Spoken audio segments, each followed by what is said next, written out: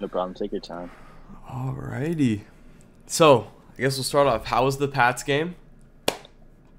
So it wasn't a Pats game, but it was Pats training camp. It was really good though. I've never been personally. Yeah. My girlfriend has been before, so she was like, "Oh, we should go."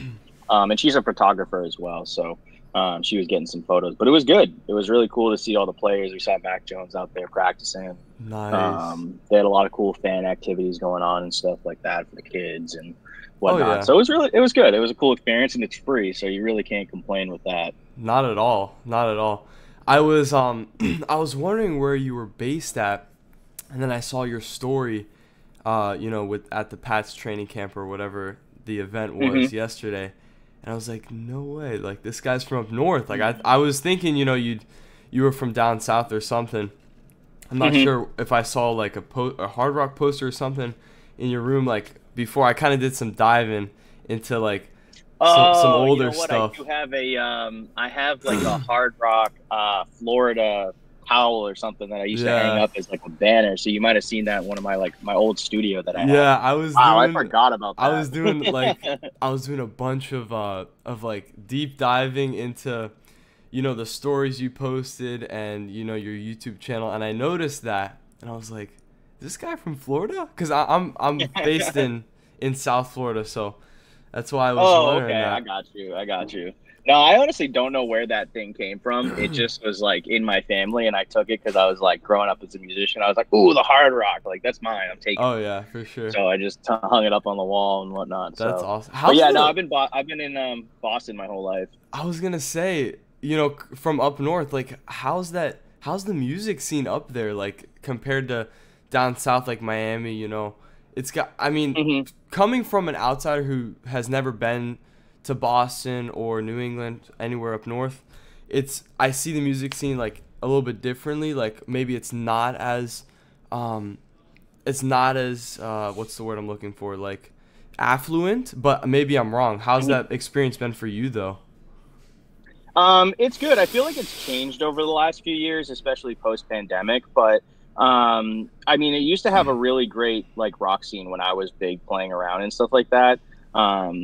Nowadays, it seems like there's still like a lot of rock shows going on, but I do see a lot more like hip hop and I see a lot of like DJ nights and stuff. Like there's a big company out here. They're kind of all over the country, but Fangirl Fantasy, they host a lot of these like it's like if you like a certain artist, like a Harry Styles or something, they host like event nights. So you see a lot of stuff like that. So we have a lot of venues. I mean, we've changed to where like, we now have like the MGM Music Hall, I think is what is like, it's what it's officially called. Yep. So that's attached right to Fenway basically. So we've been getting a lot of newer shows because of that venue and stuff like that. Oh wow. But it's kind of like all over the place. Like you see everything from like, big country stars. I mean, we just had, who was it? Fall Out Boy with 4 Year Strong and Bring Me the Horizon just played at Fenway the other day. So that was really cool. Wow. Beyonce was around. Like we got a lot of big acts, and I live near Gillette too. So like there's always like, I'm right in the middle. So it's either like big shows going on at Fenway or big shows going on Yep. at Gillette. And then there's of course like all the small bars and stuff too. So you've always got something going on. That's good. Yeah, there's always stuff, and it's tough though. Where I live, the traffic gets crazy though. Oh no, I trust me, Those I believe shows. it. And we get you guys. Mhm. I mean, maybe not you personally, but as a Floridian, we get the snowbirds coming down during the seasons. But Mhm. anyways, I guess we'll start it off. For the people out there who don't know what you do, who you are, I want to dedicate a short segment in the beginning of this to, I want you to talk about, obviously who you are, what you do, and just give a little introduction about yourself and what you do as a music marketer. Okay. Yeah. So I'm Jeff Blute. 29, gonna be 30 years old. I kind of think of myself as like a music entrepreneur or just a digital creator, really. I've been playing guitar for 16 years. I've toured all around the country. I have a lot of experience in the music industry, but over the last 5 years, I've gotten a big interest in marketing. So I've shifted into doing music marketing for artists and things like that because that's where a lot of artists I found kind of need help is in the marketing room, especially on social media. So yeah, over the last like 3 to 5 years, I've just been focusing on social media marketing, helping artists with their Instagram, Spotify, YouTube, press, pretty much everything in the online space that they need, as well as like recording and publishing and all that kind of stuff. So, yeah. Awesome. Thank you So I so don't tour much. as much as I used to or anything, but I had a lot of heydays touring, but now it's all behind the scenes stuff, which I prefer. I'm older now. I'm a No, for father, sure. so it's cool to kind of have a different like seat in the car and do different Absolutely. things. We're gonna actually dive into that, being a husband and father on top of balancing music. I want to dive into that dynamic a little bit later in the episode. But you did mention touring, and from what I found, One Time Mountain and Seven Mazes, you did a tour with them a while back. I'm not sure how long ago, but I wanted to dive into that experience. How was that, and what was the dynamic and vibe relating to like going on tour, being live on shows and stuff like that? How was that? Yeah, definitely. So One Time Mountain was my band. It was the band that I started out of high school. So that tour was about, I want to say that was like early 2018, maybe 2017. But yeah, so Seven Mazes was a band from Germany that we had just connected with somehow through connections, social media, etc. And we invited them over to the States. They wanted to come over and play shows in the States. And we were like, hey, we're trying to do a tour. We're going to go along the East Coast. So we did from about Massachusetts down to about South Carolina. So they flew in. We had a van already. It was like it was a 1986 Dodge Falcon. It's like a conversion van. It's one of those vans that have like the couch, the overhead seating. We actually gutted the whole thing. We gutted out the shower and the back bed, and we built bunk beds. So we actually crammed I want to say there was like 7 to 9 guys all in one van. It was pretty brutal. Yeah, I think a lot of people, they hear about the like touring is like this glamorous lifestyle, and it probably can be if you're riding in like tour buses and you're doing like stuff in style. But like we're driving an '86 Dodge Falcon with 9 guys crammed inside of it, pulling a trailer down a highway. Like Yeah. it wasn't glamorous, but it was a lot of fun. Especially like being with people that are like not from the States, so we get to teach them a lot. And they get to teach us a lot about Germany and just like the way they interpret stuff. So it was a really cool experience. It had some we had some hardships during it though. Like when we got to South Carolina, our steering wheel snapped off the column. So we literally parked the van at the venue, and all of a sudden the wheels didn't move anymore, and the steering wheel literally broke. How'd you guys deal with that? So we got stuck in South Carolina. The venue was nice enough to let us like keep the van there and park it there. Luckily, I didn't know this was a thing. There are like, mechanics and stuff that will come out with a van, and they have everything in the van they need. So they came out. I think he spent like 6 to 8 hours on it. We just sat in South Carolina in like the ghetto part of town, just like playing football and just like hoping to God that this was going to get fixed. Cause like we had to cancel the next show that we had, which I think was in Philly. I was really bummed about that because I wanted to go to Philly. Yeah. But it was a learning experience. Like if you guys are going to go on tour, definitely make sure your van is in like tip top shape before you hit the road. No, for sure. That's crazy. I mean, I wouldn't even expect something like that to happen. Obviously, I'm sure you weren't expecting that either. But one thing that I have seen from or just from hearing testimonies from other people going on tour is like the drainage of energy that it has on you, like at least for touring every day. Oh yeah. I'm not sure if you guys were doing that, but what were some things that you guys did to like keep that energy? At least I'm not sure if that's something you've dealt with, but how did you go about that, Funny enough, like if we can, like I think at the time I had an Anytime Fitness membership, which is like a pretty expensive gym membership, but you can pretty much go to any location that they have. So working out, believe it or not, even with all the lugging of gear and all the tiredness, keeping your body moving, because like when you do a lot of work like that, like I used to work construction too, when you do a lot of heavy work and then you just stop and you just sit still, your body stiffens up wicked bad. So you got to keep moving, even if it's just like walking on a treadmill. And then like we'd play football, and someone had a skateboard, so we were like skateboarding and stuff like that. So it's definitely tough. I feel like I probably drank way too many Monster Energies and Red Bulls over that course of the tour as well. But just staying active really, because sleeping is definitely the hardest part of it. Like we were crammed in these bunk beds that like you're constantly moving if you're driving in, and just like, yeah, the worst sleeping conditions you could think of, not comfortable, rocking, like getting sick. Like it's definitely tough. It's not Oh, easy, for but sure. I think like eating healthy is super important too. I know I just said I was chugging like Red Bulls and Monsters, but Mm. like eating fruit, a lot of water on top of it, that's gonna help majorly No, I love with that. I that kind of stuff. definitely resonate with that a lot, and that's good that you mentioned that because a lot of people may neglect or not realize the importance of fitness and staying active. I know, as for me personally, I started my like fitness journey, you could say, about a year ago, taking it seriously. Obviously, it's Hmm. I have my balance and my breaks that I take time off for, but for you, I know that you go in the mornings. I see you post all the time, or at least try to get it done early in the day.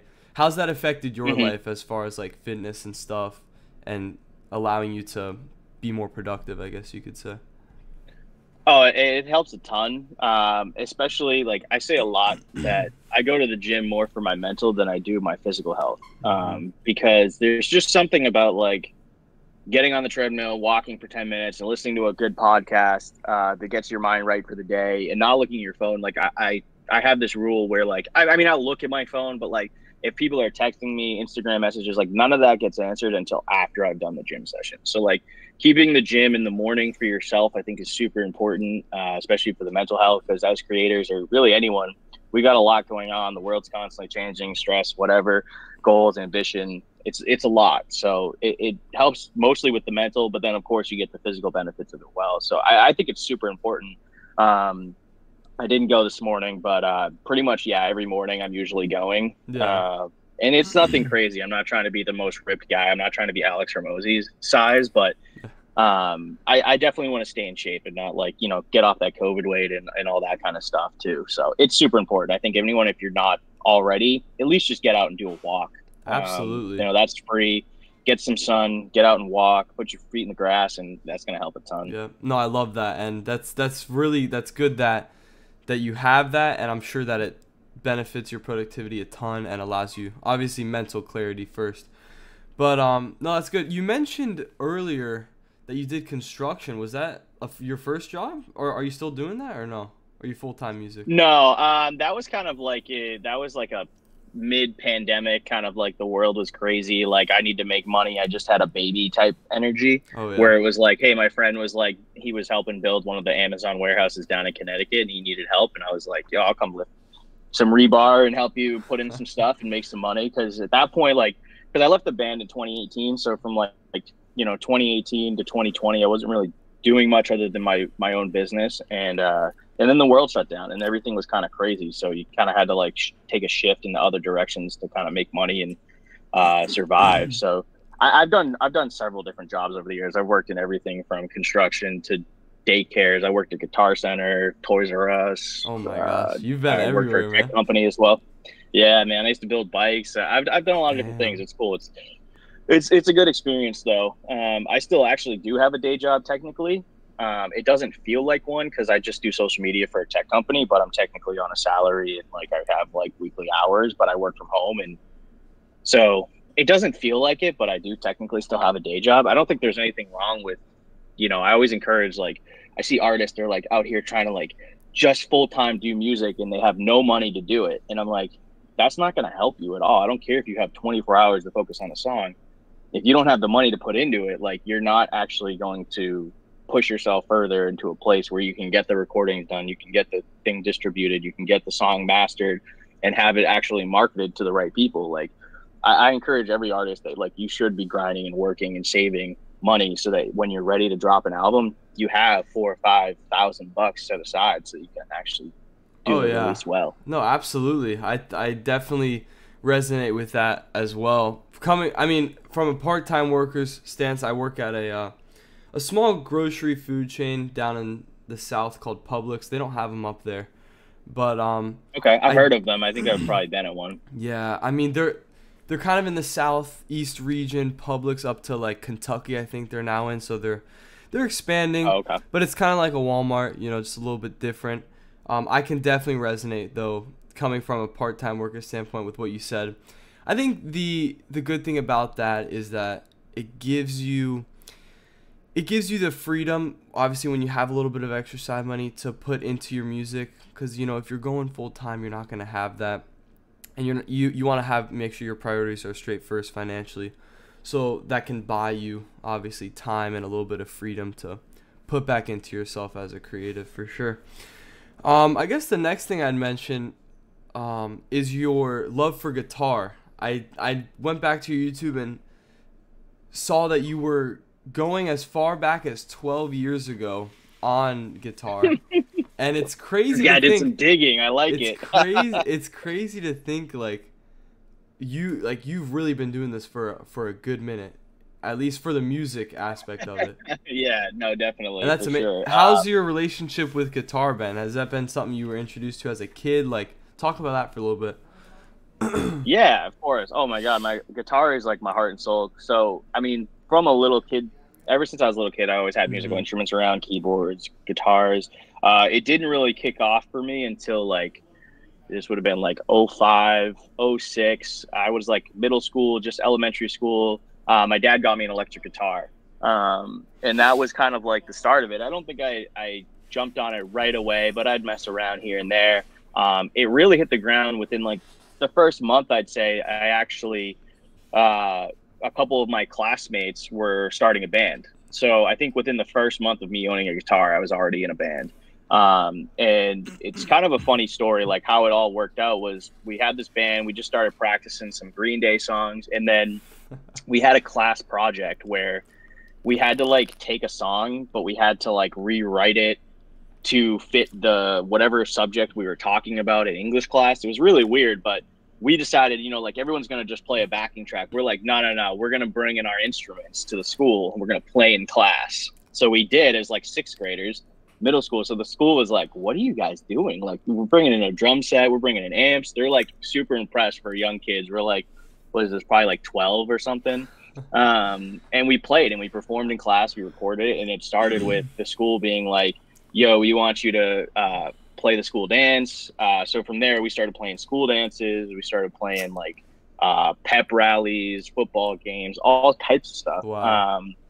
So it just kind of like got thrown right into it. So yeah, guitar, pretty much from the moment I got an electric guitar, it was just like, it became nothing but that. And before that, it was all about skateboarding for me. And I just immediately shifted from like wanting to be a skater to wanting to be a guitar player. So pretty much all throughout middle school was just like music, guitar, doing sports too, but it was like I could always just kind of tell that music was like what I wanted to do. I was into it way more than even my friends in the band were. And then like I want to say when I was like a freshman in high school, I was lucky enough to play the Palladium in Worcester, which if you're from Mass, you know, that's like one of the biggest venues that we have in this state that a lot of big bands play at. You know, everyone from Wiz Khalifa to Pantera to 4 Year Strong and Green Day have played those stages. It's a big venue. Worcester, so to be able to play that, yeah, it's in Worcester, Mass. Okay. It's called the Palladium. Anyone from Mass will absolutely know what it is. It's like a big theater. They probably used to do a lot of opera there, but now it's all like rock and metal shows and hip hop shows and stuff. So it's really cool, good for the community. But yeah, so we played there. So that was like, you know, I was a freshman, and then, you know, it was just pretty much all about music. I was always playing in bands throughout high school, playing guitar, trying to record videos, content. Because like '09, that was like when YouTube was still like new. Like YouTube was like, you know, hadn't been around. They weren't even owned by Google yet. I still remember getting my first laptop and just like recording videos of me playing guitar like on the webcam. Like I didn't even care that the quality was so crappy and the video was out of sync with the audio. I didn't even care. I was just like uploading that stuff. Yeah. So yeah, I mean, guitar has just always kind of been there for me. And then end of high school was when I started One Time Mountain. I connected with an old friend and we started that band, and it was just kind of like, again, hit the ground running and started playing shows all around Boston. So yeah, guitar is just kind of like, it's always been my main thing. It's how I learned music, even now after like learning electronic music and piano and all this stuff. Like everything starts with the guitar for me. It always kind of comes back to that. Always stems. No, that's awesome. That's really good because, you know, it gave you that like foundation, obviously, for branching off into different stuff. Now, you said you're from up north Boston. I used to, well, I guess how I got into music production was through a guy named Kyle Beats, and he started off in the Boston area, I believe. Yeah, Then he yep. moved out to California. Have you ever met him or connected with him during I in haven't music? met him personally, no, but I did know that he was like from the Boston, Mass area. I don't know if he's still out here, but he was for a long time. But no, I love that guy's content. That guy, like, for a long time was like owning the whole like Oh yeah. YouTube ad realm. Like Yep. every video you try to click on, it was the His what was it, the VS, sauce plugin yeah. or whatever he had. Yeah, the drip That plugin. guy killed it.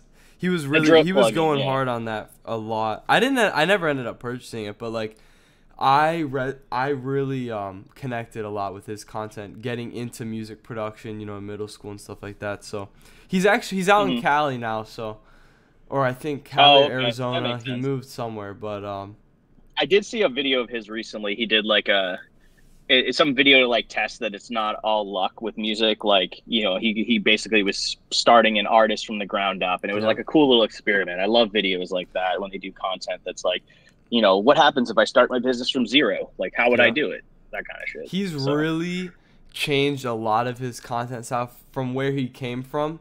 Because I think starting mhm. off, he was more of like, you know, the studio vlogs, basic, let's make a beat. Megan Yep, Beats. Yep. same thing, right? And I think back in 16, 17, that was that would get you a good foundation. Now it's a little bit different.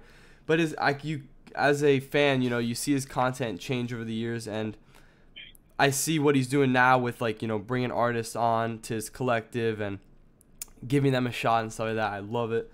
So super interesting there. Speaking of guitar, there's a guy on Instagram. I'm sure you've seen him, RJ Payson.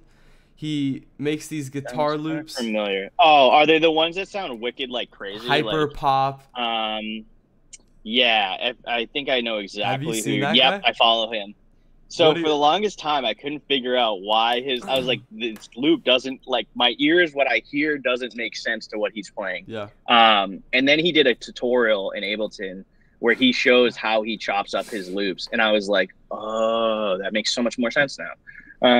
I should have figured he was doing something like that, but just like watching the playthrough videos, I was like, I don't get how that sounds like that, because he's just sliding up the guitar. Like, it sounds reversed, it sounds high pitched. Like, he's either has a whammy pedal or something crazy going on there. But no, he's very creative. I like his stuff. I like what he's doing.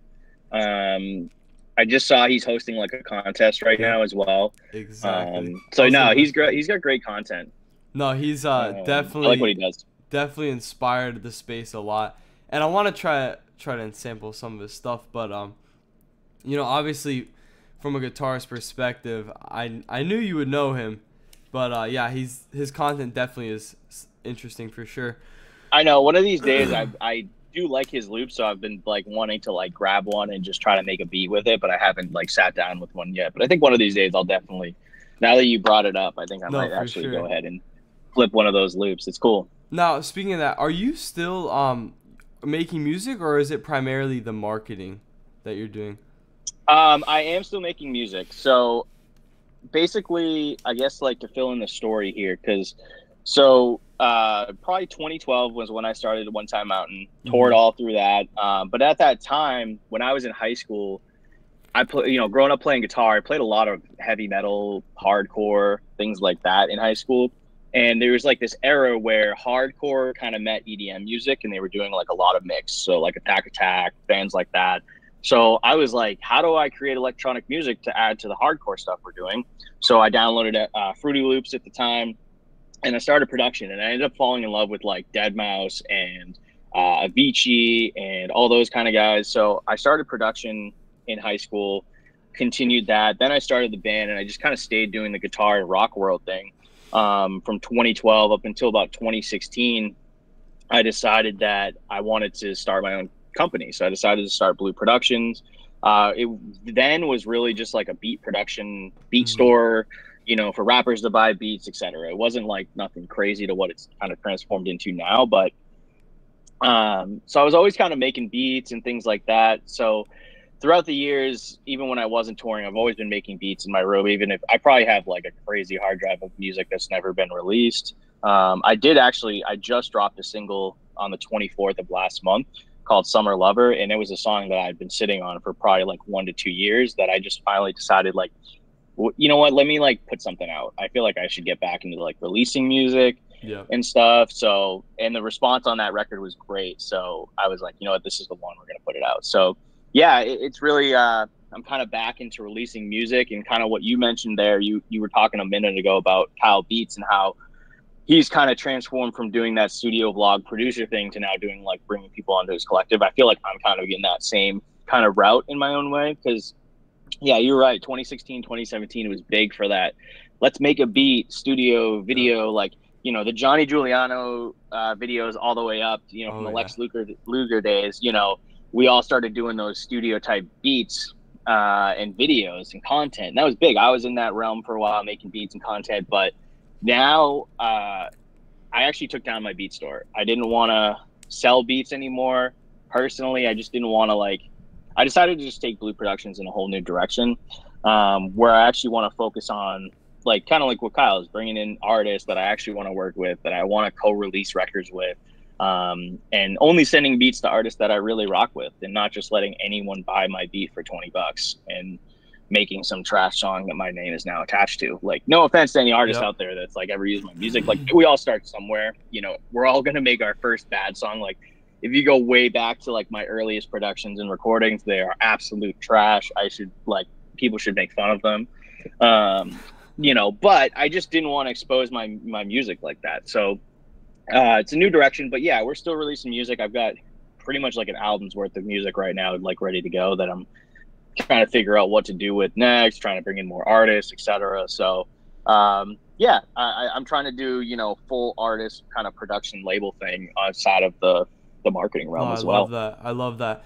And I see where you're at in regards to social media. I see the platform you've built for yourself and for your company, and the fact that you've made that decision to focus on quality over, you know, quantity, rather than, you know, making the money, getting your beats out, whatever, selling on your store, and making that decision to step back and to give your creation to someone who's actually going to make something of genuine quality out of it. I love that. And obviously, you know, I'm sure it was a difficult decision, but in regards to what you were saying then, are you like creating a record label? Is this what maybe the future looks like for you, or at least a collective with artists, or how does that look for you in your head outside of the marketing? Yeah, I think that's something I've been juggling a lot with over the last few weeks, and this is why the gym's so good. Like, these are the gym moments are the times that I take to sit in the sauna and really think about stuff like this, because yeah, it does it feels like a record label kind of direction that we're going. But if I'm being brutally honest, like, I don't want to be a record label, because there's just kind of a certain stigma with record labels, and I'm not really here for that. I kind of think of it more as a creative agency. Like, we're here because I do a lot of different things. I grew up doing a lot of graphic design. I've learned Photoshop, you know, photos. I know how to do photos, videos. You know, I'm not amazing at everything. I'm a jack of all trades kind of person, but you know, I have so much that I've helped people with over the years, that now it's like, I think of it like a creative agency, where it's like, you can come to us and we can do anything you want. Do you want to, you know, you need a new instrumental, we can do that. You need it mixed and mastered, we can do that. You need our album cover, we can do that. You want to shoot content, we can do that. You want to market your music, we can do that. Like, just kind of being more of a resource and a tool for artists than a record label. Like, I might sign artists that I really rock with for a single or an album deal or whatever, but I really want to treat it more of as a space that artists can come and go and use this as much as we want. Like, if you want to do one record with us and then go do a different record with other people, that's fine. You want to do a whole album together, that's fine. You need just YouTube and Spotify, fine, we can do that. It's because everyone's kind of at a different point. Nobody follows the same path, or is at the same point of their journey, which I think is an important thing for anyone. You can never compare your chapter 1 to someone's chapter 7. So if you're an artist that's just starting and you see everyone doing bigger things than you, just know, like, you'll get to that point, and, you know, don't worry about where they're at, just focus on where you're at, essentially. I absolutely love that, and that's so important. That's something that I myself have definitely struggle with for sure, you know, coming up trying to make content. And it's like you said, seeing someone's chapter 7 when you're in your chapter 1. It's about perspective, and you have to find that balance for sure. But you know, seeing what you want to do and what you just explained with the whole Bloop Productions and the value that that's going to bring, that's important. And I love that for sure, because you mentioned in the beginning, there is a stigma for sure around record labels, and you don't want to be seen as in that space. So changing that and just, you know, making it more of a creative agency, I absolutely love that and resonate with that for sure. What I want to go into next is EDST Global. I noticed, what exactly is that? Is that attached to you? Is that separated? So that's a partnership of mine. So EDST, it stands for Everyday Success Team. So basically, you know, within my journey of, you know, doing music, you learn marketing naturally to get your stuff out there, whether it's your music or your business or whatever. So with that, I was just kind of like stumbling along, trying to find my way. And kind of how it happened was, so this kind of ties into the guitar thing. So I'm sure you're probably familiar with Producer Grind. Yes. So Producer Grind actually reached out to me to collaborate on a guitar pack that they did. It's out, trying to remember what it's called. It's the 24 karat golden hour pack that they have. It's a guitar pack. So I have a bunch of loops in there along with a bunch of other guitarists as well. So basically I got a part of that pack, and I got connected with another producer by the name of CG Beats. He used my loops, used it in a beat. We started selling beats together. And just kind of with that, we built a relationship, and we started connecting, doing more beats. And one day he's like, "Hey man, I actually work with a marketing agency called EDST. You know, I'd love to help you, you know, get your page to kind of my level." And I was like, "All right, cool." So, you know, I signed up with him. We started marketing, basically started growing my Instagram to kind of what you see today on the Blue Production side. And then he approached me again and was like, "Hey man, you know, like, we're actually looking to bring more people onto the team. Would you be interested in becoming a manager and you know, selling with us?" And I was like, you know, it's actually interesting. And I'm always down to make some money, you know, not that it's, you know, it's not always about the money, but of course, you know, at the end of the day, we all have bills to pay. Absolutely. You know, I'm not going to pretend like I don't have a rent payment and electric bills to pay like everybody else, you know? Yeah. So I was like, sure, why not? And plus, like, you know, doing Blue Productions, I think ever since I started, like, my biggest thing is like, I just want to help artists. Like, I have a ton of friends that help artists. And the reason I've always done the graphic design and the mixing and everything from A to Z is that, like, I just like, not that I want to have control, but I like to help. So any skill I can have that I can help, I'm here to, I'll do everything. So I always kind of felt like a label, always kind of felt like I was the A&R or in charge of everything, even though I was the kid just like producing and playing guitar. I was always trying to kind of take charge. So now it's like, wow, like, I see what this company's resources has done for me. Like, I would love to be able to extend this and help other people. So that's really why I did it. And I signed on, I want to say it was 2 years ago. It was in 2021. So I came on as a manager, and since then I've just been working with them. So basically we're a full service media agency. So it's essentially everything from Instagram, press, Spotify, YouTube, pretty much everything in the online space that you can think of. We can even do billboards and stuff. Like, basically the guys that run the company are really high up in the music industry as well. Wow. So they have a lot of connections and stuff. So partnering with EDST has been like the biggest thing for me to like really help take my own brand to the next level, but also give me the ability to help others. So that's really when I started to fall more in love with like marketing and realize, like, you know, I want to be like a consultant for people. I want to help people because I understand Instagram and all these social media, like when you should be posting, all that kind of stuff. And I've always liked planning things out. Mm-hmm. I know a lot of artists, they like the creative process. They love to be in the studio. They hate the business side. It's a total different side of your brain. And, you know, they just kind of like, I see a lot of artists that they fail because they just don't have a passion for the business side that they do for the art form.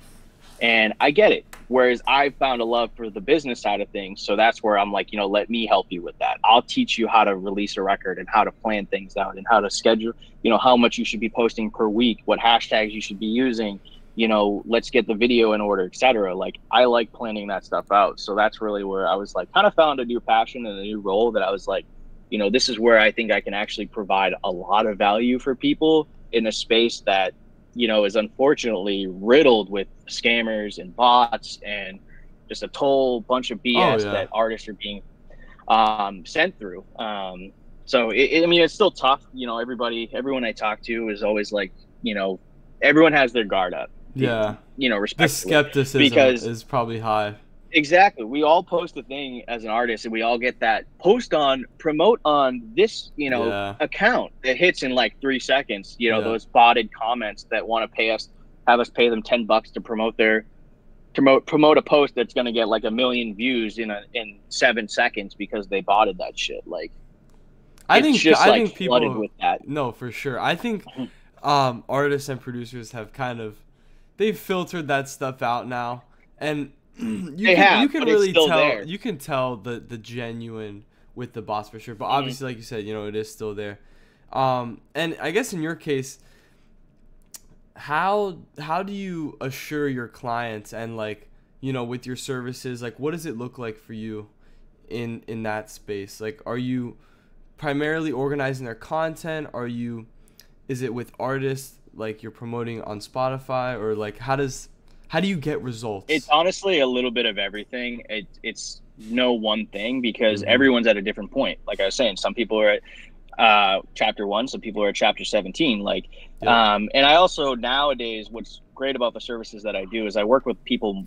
I work with probably 80% artists, but I have another 20% of people that are real estate agents. I have a celebrity chef that I work with. I have a lot of guys in the Wow. car realm that do wraps for cars and stuff like that. So, Wow. everyone's looking for different things. Some people are looking for, to grow their followers. Some people are looking to grow their Spotify, some YouTube. Everyone has a different preference too. Like, some people are like, hey, I want to grow my Instagram and grow my Spotify. I talked to a guy the other day. He's like, I don't give a crap about Instagram. I don't care about press. I just want a YouTube and Spotify. And I said, Yeah. okay, cool. Like, we can help you. And depending on the budgets, so it's hard to say. It's like, it's a little bit of everything, which keeps it interesting too. I even do a lot of, we do a lot of system automation stuff as well. If you're familiar with like sales funnels, text and automation, text and email blasts. Yeah. We have us all-in-one software that we built as well that I actually train all of our sales team on the system. So I do a lot of stuff in that realm too. Is it More like than just marketing, but behind the scenes. Is it like go high Kinda, level, kind of like SEO? Stuff pretty like much, that? yeah, exactly, something along those lines, where we have an all-in-one system, like everything you need to market yourself. So, Oh yeah. so like real estate agents, I have a few real estate agents that we work solely on creating systems for them that involve text blasts and calendar setups and stuff like that. So I'm even into the whole like back end analytics stuff that a lot of people don't really find that interesting. So it's really all over the place, but it definitely keeps it interesting. Being able to talk about, press 1 second and then systems the next, it just keeps me very versatile and allows me to reach more people. That's awesome that you can manage so many different realms and obviously, guarantee good results for your clients. I've seen tons of the testimonials, and I just think it's awesome the value that you can provide with, what you do in your work. So that's awesome. I guess something that I was questioning when you were talking, so you're directly working with EDST, or was that just kind of how you started and then you made your own sort of creative ad So Blue agency? Production started as itself, and then in 2021 or 2020, I basically just I started as a client with them, but now I work for them as an independent contractor, and I'm just kind of like a partner with them. So Yep. I kind of basically, it falls under that Blue Productions umbrella, whereas they're my partner, and they're what helps me, fulfill a lot of the marketing services and stuff like that. So I do work with them. We get, we have weekly calls and stuff like that. We have over 100 people on our team. Wow. So it's really cool. So, I mean, but it's also has the freedom where I can still do my own thing and still be releasing music and still do all this stuff on top of, having all these clients. But what's great about it too is that because the EDST has been in business for over 5 years and they've serviced over 28,000 people, and they have a full support team that runs across the clock. So what's great is that not everything is actually being done by myself. I'm really just connecting the dots and talking to people. And when they need the service, I'm basically connecting the dots and really getting them on board with EDST. And Yeah. I stay as their contact and as their manager throughout the process so that they have someone to communicate with. But, pretty much it's helpful when you have a team of people behind you that are helping push the buttons and stuff like that, especially when you have so much going on. So, I love that for sure. I think as entrepreneurs, it's easy for us to want to do everything ourselves. But if you ever read, what's it called? The E-Myth, I think it's called, the E-Myth theory. It's all about, basically it talks about like, if you're working in your business, you don't have a business, you have a job. And it talks about creating teams and systems and automations and ways that you can actually take yourself out of the business. So, aside from just talking to people on the phone and connecting them the dots, I don't do much other than, strategizing and then letting my team handle what it is that we need to do for said client. So that helps a lot. I think if I didn't have that support team, I'd probably be I'd probably be bald because I'd ripped all my hair out from the stress. And that's like one of my biggest questions for you. First, I want to talk about the E-Myth. I'd bought in the book like 3 months ago. I went on this whole book splurge. I spent like $360 buying like 1,000 of like motivational self-help, like how to better yourself and build, work with people, the art of. How many of them have you read is the question. Dude, I'm a quarter of the way through. Oh gosh, I can't even think of the book's name. It'll come to me eventually, but I need the main thing is I need to start reading more. Same. But what I was gonna say is, so you have your team, and that's beautiful, and that's really where you want to be. If if you're working in an agency, there's beauty behind networks, and there's beauty behind working with other people. A lot of times, like you said, we think we can do it ourselves, but that's not what's gonna generate growth for both parties, for us and for them. So my question to you is, how are you balancing everything that you're doing with the music, with the marketing, with the gym, and also your family? Like, how does that look? Because I know you're a really big family man. I see you post about it, and I love that. For me personally, obviously, growing up with a close family, I want that for my future as well. And how does it look like, just in your personal experience, balancing all of that, Yeah, I mean, it's definitely not easy. There's definitely some days where it goes better than others. And there's some days where I do want to rip my hair out. But I mean, it's I think they always ask for like, how do you balance things? It's hard to say if it's even really a balance or if it's really just kind of like constant motion of one way to the other. Just like, for a while we're teeter-tottered over here, and then for a while we're teeter-tottered over here. So it's hard to like keep that where you're actually balancing. I'd say the biggest thing though is like living by my calendar. I have a Google Calendar, so like, that way I can kind of schedule everything in and really see throughout the day. It doesn't always go as planned, but it at least hopefully gets me in a structure, and then we'll kind of play it out by how the day actually unfolds. Because it's very easy to lose track of time, and sometimes there are days where it's like my daughter is having a hard time and I need to take an extra 20 minutes to get her situated, or she's sick. And so it's definitely like, you just kind of like, you roll with the punches a little bit. But I definitely am somebody who can spread myself way too thin sometimes with doing way too much.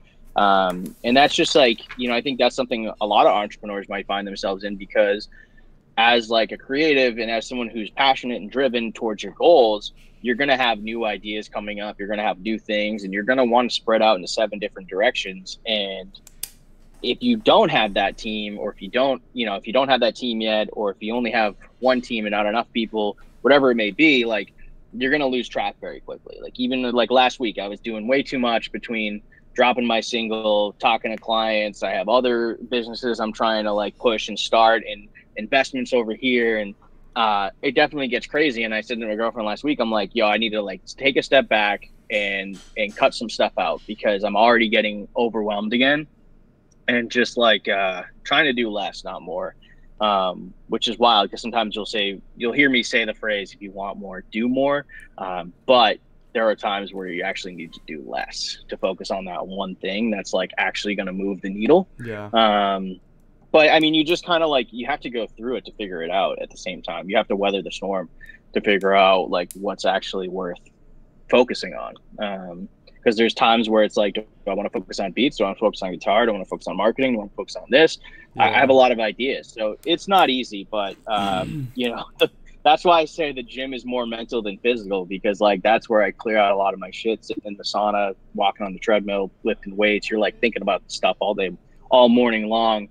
No distractions. So that's why I say, like, I don't look at my phone because I don't want to be distracted. This is my time to think. I need to think and figure out. And that sets the tone for the day, really. That's another important part of why going to the gym early in the morning is good for me, because if you sleep in till 10 o'clock, you wasted half the morning, you're lazy, now you're overtired, and you don't really want to do anything, it's just going to create a horrible day for you, and you're going to feel behind and whatnot. And so, yeah, it's definitely just kind of like you just roll with it, really. Absolutely. And just try to figure out, there's been times where it's like, I focus way too much on the business. I got to focus more on the family, man, and times where we go on vacation for 2 weeks and now I got to get back to the business. So like I said, it's just kind of, it goes back and forth one way to the other. No, for sure. One thing that I was thinking of while you were speaking that your story kind of reminds me of, I'm not sure whether this is from a book or whether or not I found this online. I'm pretty sure I found this online somewhere. But it's this image, and you know exactly what I'm going to say. I'm sure you've seen it before. It's this image of like this sphere and a bunch of little arrows, and it's supposed to represent like growth, right? And then there's like 100 arrows around this sphere, and they're each going out little by little. And then you have another image right by it where it's like focusing on one arrow and allowing that to be putting like the main thing that you put all of your energy in so that you can grow the most there. I'm doing a pretty bad job at representing it, but hearing what you just talked about as far as like trying to figure out what to put your time in. You have a guitar, you have marketing, you have production, working with clients, all this stuff, travel, and relating it back to that image. One thing that I would say is like focusing primarily on what has generated you the most growth in your life, financially and relating to work, and putting your energy in on that rather than, some of the other side things that you may do as far as like guitar and production and stuff like that, is definitely what is how you can go about, certain stuff like that, for sure. And then obviously balancing it with family. But that's good that, you have that schedule and you have that Google Calendar and other stuff like that to kind of plan out your day. I was at lunch yesterday with a friend who started a podcast, and he's grown it, I think, 1,000 followers in like 3 months. He's doing really good with that, and I was kind of picking his brain on how he plans out his days and stays focused like that. And he mentioned the same stuff you did, the Google Calendar. He uses his Notes app and a lot of the stuff, because when you don't have that daily plan and the different tasks that you need to do in that day, he said it kind of just goes to shit. Like, you don't really know where to. Oh, absolutely. You don't know what to do with your time. Notion is a big one for me too. Have you heard of Notion? No, tell me about that. So Notion it's a free program that it's kind of like it's like a note-taking app on steroids, in my opinion. Really good, really cool. I use it for basically structuring out my week. So I have like what's called a weekly battle plan. So the calendar I use mainly for like events, calls, things like that. But then I kind of have like this weekly action plan where I do it usually today, because today is technically like my Sunday. Like, this is like my weekend technically. So usually today I'll sit down and be like, all right, what is everything that I need to get done for the week? And I'll write it all down. And then every day is like an objective. So Monday will be, focusing on reaching out to current clients and seeing who needs help with what, how everything's going. Tuesday will be focused on lead generation and bringing in new clients and customers. Wednesday might be my CEO day where I'm just doing bookkeeping. And then third, and content creation, et cetera. So if you can break up your days like that, that's going to help tremendously with having a million things on your schedule and just having like every day have like an intention and then like maybe a couple other things, but like have that one goal set for the day of like, today's the day that I get X done. And then if I get these other things, cool. But that's a big one. Staying organized like that is like probably the biggest way that I stay on top of everything that I'm doing at once, especially since it's in so many different directions. Absolutely. I'm going to definitely check out that app, Notion. I've been meaning to find something because I use sticky notes and I write down all my stuff, but it's like, I still use paper all the time, like papers and pens still, but like, I like to do like paper and pen for like the quick thoughts and ideas and like stuff that I know that is like, what would do, like I just want to draw it out real quick and see what it would look like. And then once I have the idea, like formatted and down, then I'll bring it into something electronic. But Notion's really cool because I basically have this one page design that I call it Organizing My Life. It has everything from personal stuff. Like you can create a little vision board in there. You can have a reading list. You can have your travel plans. Like you can have all these different segments for different stuff. And then you can even link in Google Sheet, and Google Docs and stuff like that. So you can really use it as like a central hub for your entire life and have like little like windows. Like I click on a bar, it opens up my whole weekly schedule, and then I can close that out and I can open up another thing that's related to personal stuff. So it's just that way you can just kind of see everything in one big thing, because that's where a lot of even entrepreneurs who make a lot of money, I know, that are struggling with organization and having some sort of system that allows them to actually work throughout the week in like an effective manner. No, I love that. I'm gonna definitely check that out for sure because I've been meaning to find something to organize my life a little bit better.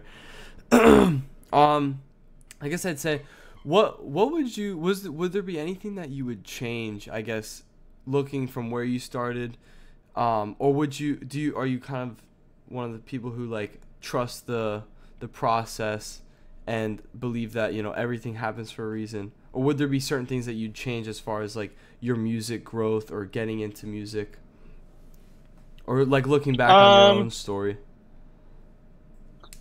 No, I mean, I think like you said, everything happens for kind of like a reason. And sometimes I do think about that because, sometimes I wish that my band kind of worked out better than it did. We had some great success. We were lucky enough to travel a tour. We opened up for bands like Buck Cherry, Candlebox, Steven Tyler. So we did a lot of really cool things. So there are times that I wish that kind of journey continued. And, but then there's other times that I'm like, this all kind of worked out the way it was supposed to, because like had that band continued, had I not taken a step back, I may have never, became a father and found a whole new other realm. And I may have never worked with EDST and all this other stuff. So, yeah, I mean, those thoughts definitely come up, but then I just kind of remind myself that like even the smallest change in the past could completely change the future, like we see in most movies and stuff like that. So, sometimes it's just about trusting the process. No, absolutely. And I definitely agree with what you're saying there.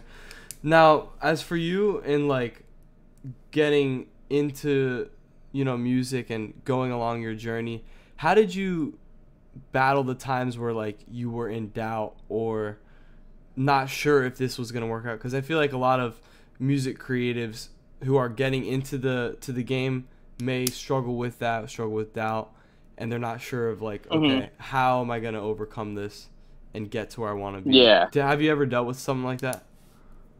Oh, all the time. I mean, more so like, especially creatives, we're always going to get hit with like, it's time for you to grow up. It's time for you to get a real job. It's time for this, that, the other thing. And I don't know. I mean, like me personally, I think that I've just kind of always had like a F you attitude of like, I'm going to do what I want kind of attitude. So, and I mean, like growing up, that was probably like, I was kind of a punk kid. So it probably didn't like look the best growing up, but as into my adult life, like I still don't take shit from anybody. So like, I was actually just telling a story yesterday about the time when I worked at Guitar Center.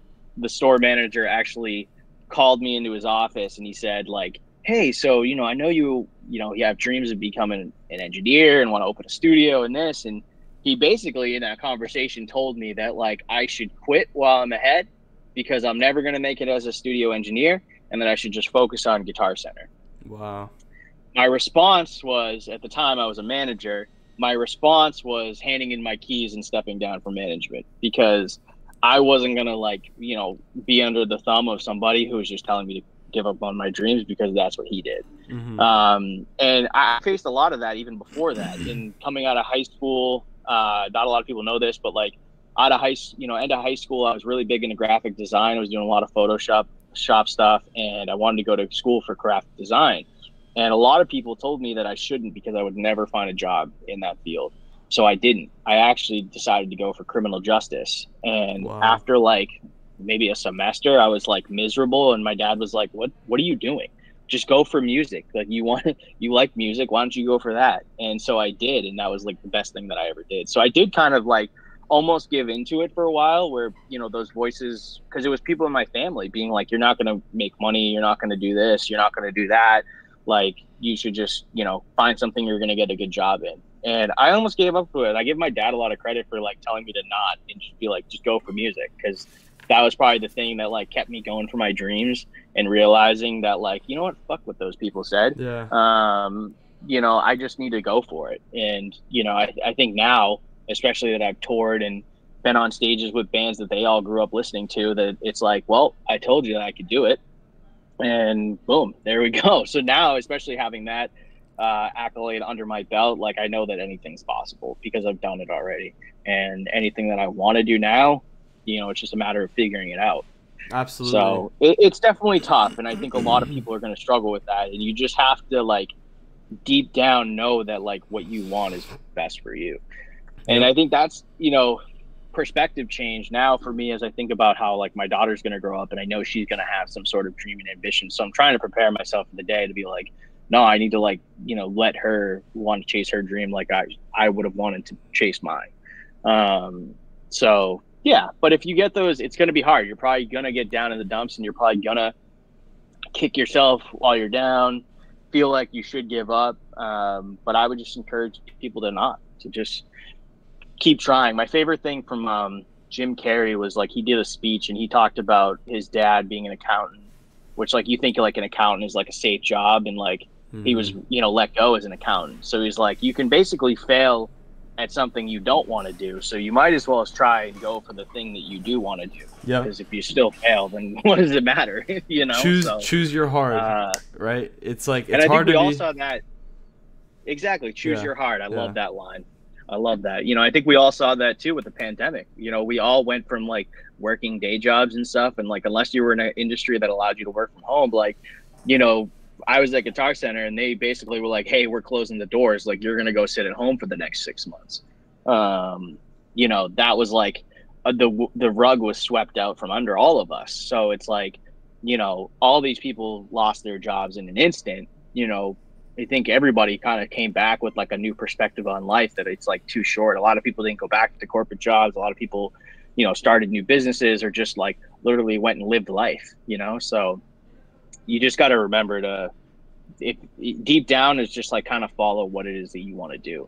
And you're going to find, you may actually go through that journey of being like, I want to do this, and then stumble upon something that takes you in a whole nother direction. And it might be parallel to that. I would say that's kind of how, I thought my whole life I was going to be a touring rock star musician. And, I had a stretch of that, and it turned out I ended up liking business and marketing. And now I do marketing for everyone from celebrities to small local artists. Like, I didn't think, if you'd asked me like 10 years ago if this is what I'd be doing now, I'd probably say no. I didn't think so. But, you know. I love that. And that's awesome to hear, like, how the story has changed. And I think it's important too, with what you said, is just to like, keep an open mind, because you really don't know where you're going to end up. Obviously, you may have thought, okay, I'm going to go into this band, I'm going to focus only on guitar, and then 10 years later, you're doing marketing for like food chefs and artists. It's like, it's crazy. So I love that for sure. Now, in regards to where you're at now with what you've built, with your brand, and financially, are you like, how does it look now in regards to like financials? Like, are you solely, I know you said you have the day job, but it doesn't really feel like it because it's like, you know, you're doing the marketing. Hmm. With your daughter, you know, going into your 30s, is this like, how does it look for the future? Like, are you gonna stay with the day job? Are you gonna go 100% into Blue Productions in the agency, or are you basically at a point where it's like, okay, I don't have to worry about doing this or working these hours because I'm financially secure? Like, how does that look Hmm. for you? I mean, right now with everything, I mean, I would like to just kind of, I think the goal is to ultimately take Blue Productions and the combination, the partnership with the EST full time. I think right now it's definitely like, you know, financially we're definitely like stable. We're okay. You know, we're doing good and definitely no complaints. You know, I was just saying how I was like, I didn't grow up in an apartment with central air and like, you Yeah, know, nice parking lots. Like I came from like, you know, the ghettos of Lowell. So, you know, we're definitely sitting nice. I'm not rich by any means, but like I said, it's not always about the money. It's about living a life that you truly feel fulfilled in, I think. But absolutely. obviously, I have big goals. I want to do bigger things. And I think over the next few months, yeah, I think it's just going to be a new season of like trying to take Blue Productions full time with this new kind of creative agency that we're rolling, trying to figure that out and just doing more marketing and stuff like that. And yeah, because like, you know, day jobs, it's like we just said with the pandemic, like I've seen the company I work for now do layoffs before. There could be a chance the layoffs come again. And, you know, I'm one of those people, and that's fine. I don't have to stress about Mm-hmm. something like that because if they do, I have other ways that I make money and then I can Absolutely. instantly go and make money. And that's like, I think that's something that's good, important too. Like, if you can create some sort of second income for yourself as an artist, it'll just help with not worrying about like if that job is actually important or not. Yeah. Because you know, I've definitely had that part where it's like, oh, I don't want to leave the job because I need money and whatever. And it's like nowadays I've called it jobs and just quit straight up. Been like, I'm not coming back now because like, Yeah. you know, I don't have to. I choose to because it brings in more money. It's easy. I like doing social media. It helps. So it's definitely not a bad thing to do. But yeah, I'm excited to kind of see where things go. But we're kind of in a season of redirection, and that's why I just released that new single. And I think I'm going to have a lot more music releases to come. So I'm excited about that. And yeah, I think you can only plan so much. I can obviously set goals and targets, but you know, who really knows what'll happen over the next 5, 10 years? Absolutely. Now, what do you enjoy the most as far as what you do? Is it the production side, the releasing the singles? Because you were talking earlier about, you know, a lot of good feedback when you release the song. Obviously, I know you love Mm-hmm. guitar, but what are some of the things that you enjoy most about like your work that you do outside of you know, marketing and stuff? Or if that's Oh, okay. what So it is. with like, I mean, with everything, as far as like music goes, I would say my favorite part is definitely just like being in the studio and creating, Mhm. having that vibe, having that kind of sensation of like, uh, blocking out the world because you're in a studio. Usually studios don't have windows. Like you're kind of excluded from the world. You're just focusing on the sound, the mix, the vibe, the energy. I love that feeling where it just kind of like probably what like video games are for everybody else is like Mhm. that feeling of like escaping reality. I love just being wrapped up in like that creative zone and just like honestly just being by myself and just creating and just like letting my mind run. As far as like releasing music, it's not like I don't dislike it, but it's definitely like that's where like the more tedious stuff comes in because like once the song's done and it's mixed, now we have to figure out the schedule. We got to get the artwork. We got to get the promo videos. We got to figure out the budget for playlisting. We got to, you know, figure out how long are we going to go organic before we start the paid advertising route. Are we going to do Facebook, Instagram, Google? So a lot of that stuff, I mean, as much as I enjoy it, is definitely way more mundane than the creative process. So it's not my favorite. It is something I like to do, but yeah, creating music is just like at the end of the day my favorite part, and I think that's why I decided to do kind of rebirth and bring back a new direction for Blue Productions was because like I kind of did stop producing for a while, and I was like, you know what, I need to make music. I have to do it. I have to put it out there, even if I am doing all this marketing stuff at the same time. So yeah, that's like my favorite part. And then like in terms of marketing, it's really just about connecting with people. That's like my favorite part of it, is like Oh yeah. getting on the phone, talking to people, hearing their stories, and figuring out where they are now versus where they want to go, and seeing if I have the tools and resources to help take them there. To get So there, yeah. that's like my favorite part of it. And the rest of it's just, you know, it's just all finer details. We're going to do Spotify, YouTube, and whatever. That's just the minor details of it. But connecting with people and creating with people, I think, are the two best parts of what I do. Now, do you have a best client story, I guess you could say, or like a favorite client that you've had either really good success with or that you've resonated, I guess, a lot with hearing their story? Have you ever, I guess, calling back? So, I mean, right now, I would say, in terms of resonating the most with the client would be one of my good friends. His name's Trevor Finney.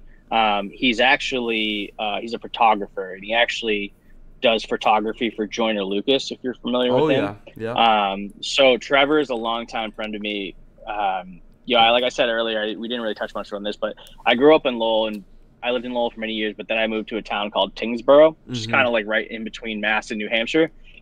When I moved to Tingsboro, it was probably like elementary school. Trevor was the first person I met. So Trevor was my very first friend in a new town that I'd never been to. So now me and him have grown up through middle and high school. We graduated together.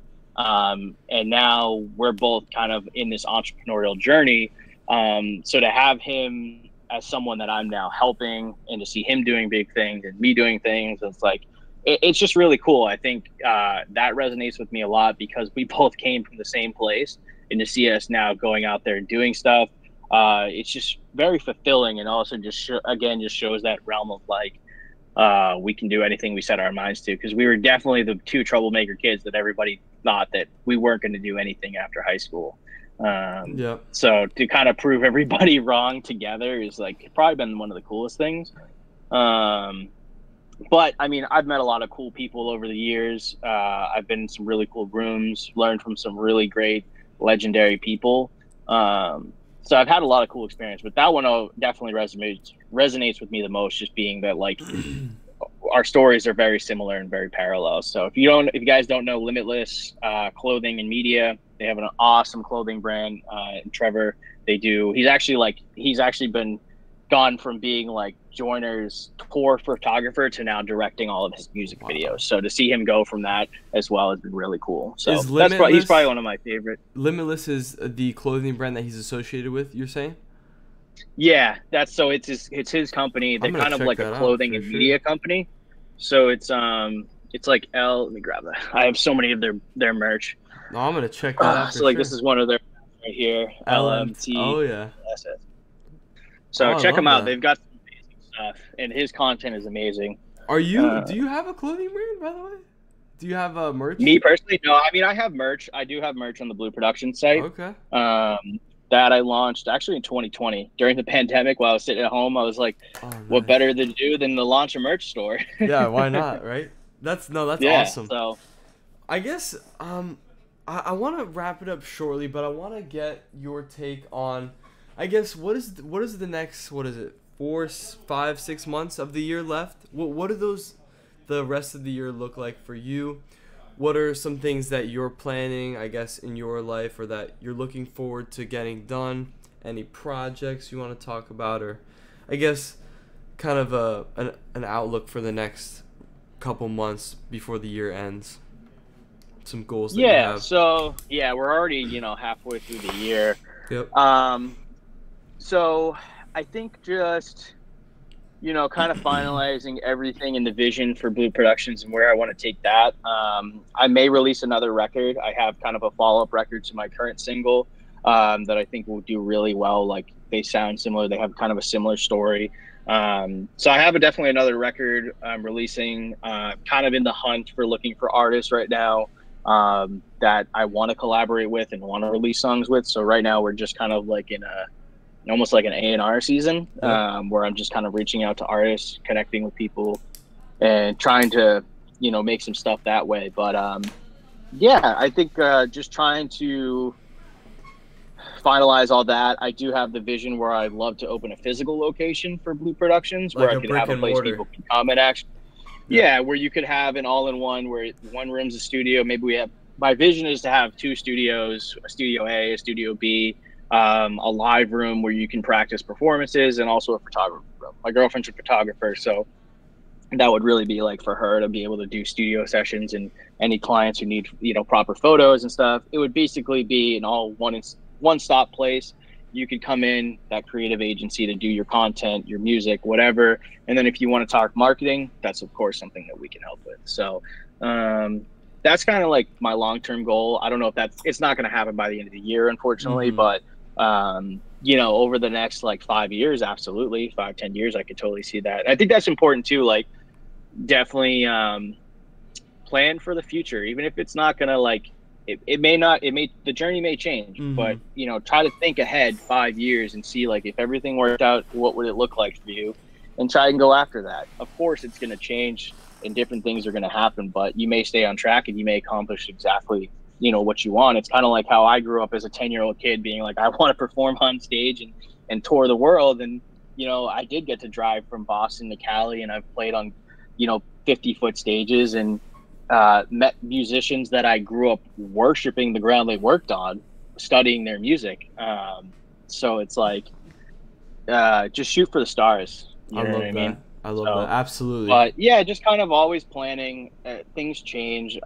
Sometimes I'm like I said, I spread myself thin. So I might be doing I might have a new crazy idea of something I'm trying to do, and that may work out. It may not. I might just run as far as creating logos and then stop. I do Yeah. that sometimes. I just No, let the and creative juices flow, and then yeah, you know what? I'm actually not going to do that idea. yeah, that's something I feel like creatives will struggle with is like we get really passionate on very specific things for very specific seasons, right? So like Hmm. for a season I at least I guess I'll give you an example. Like growing up as a kid, like I'll be super passionate into like Legos, and then I'll move on to video games, or like something Hmm. stupid like that, where it's like I love the creative design of like making merch, but then I'll stop that for a little bit and I'll go into music production.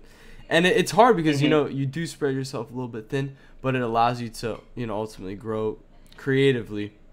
And I guess I think when you're in the beginning of that, I think it's good because you're learning all these different things. You're finding what it is you like and don't like, and you're kind of like adding to your skill set as well. Like Photoshop isn't something that I do or even like publicly offer, but if somebody needed something, yeah, I can design you an album cover, yep. no problem. But it's not something that I advertise, but it is something that I can do now, mainly for my own uses. But yeah, if you're a young creator, especially if like you're a teenager, if you're in your early 20s, just try as many different things as you can, and maybe do spread yourself thin at first so that like what you do like, and so then you can trim the fat on what you don't like and then narrow it down.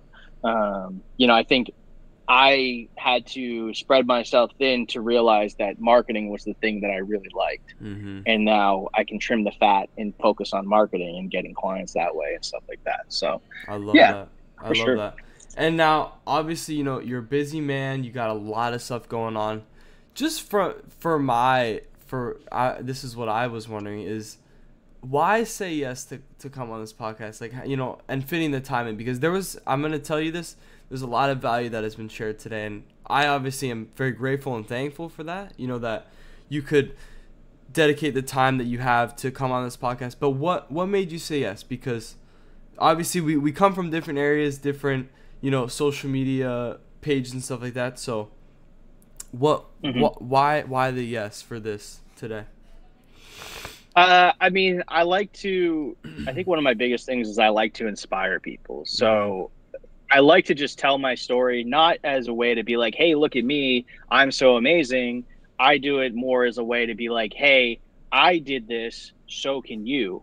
So, I mean, I forget exactly how I found your page, but I stumbled across your content. I thought it was really dope. And, once we started talking, it seemed like we had a good synergy. So once you invited me on, I was like, dude, absolutely. Yeah. Like, I'm always down to do these stuff. And to tell the story so that somebody can hopefully take it as motivation.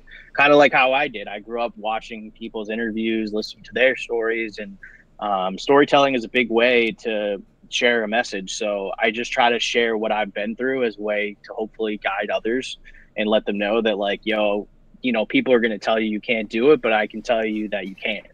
So that's really what it's about. And I thought this, you know, I like what you've been doing. I like the people you bring on, the content you do, and the questions that you ask. I knew that you would kind of come prepared for, like, you know, a good hour and a half conversation to, like, provide value. So no, absolutely. And this is something I hope, obviously, you know, maybe not at the start is going to be something that, you know, goes crazy, but as long as, you know, obviously for the future, it'll impact someone's life, that's all that really matters at the end of the day.